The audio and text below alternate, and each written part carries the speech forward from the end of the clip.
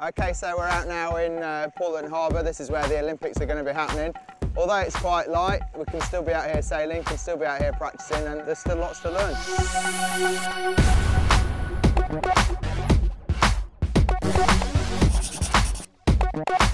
So now we're sailing upwind. What we're really going to do is just check where the sail set is. We've got to power the sail up a bit, but also not too much so we get too much drag.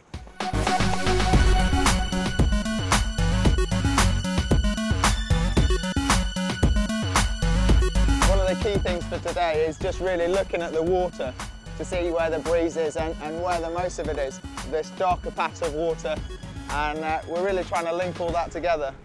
We're sailing along upwind now, just about to do a few tacks. Quite flat water, so it really needs quite a slow tack because we're not going to get slowed down by the chop. So it's pretty important to jump out onto the new side as quick as we can. We go again. That one felt much better. The timing just seemed to be a little bit better there. We jumped under the straps nice and early and the boat accelerated.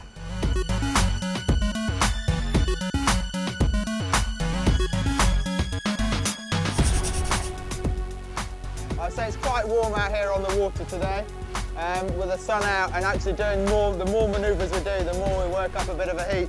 So it's really important to keep on top of the hydration. Plenty of water in, as much as we can and as often as we can.